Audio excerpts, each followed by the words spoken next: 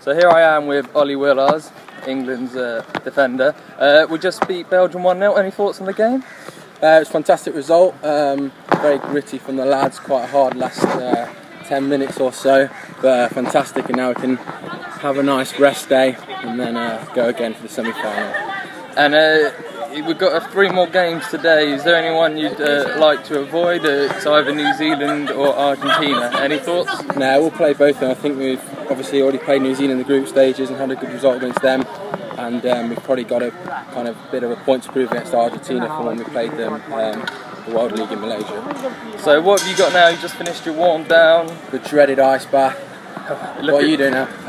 I've got to go film 3 more matches and do some coding. Long day, just getting started. Anyway, thanks Mr. Ollie Willars for joining me today. My pleasure.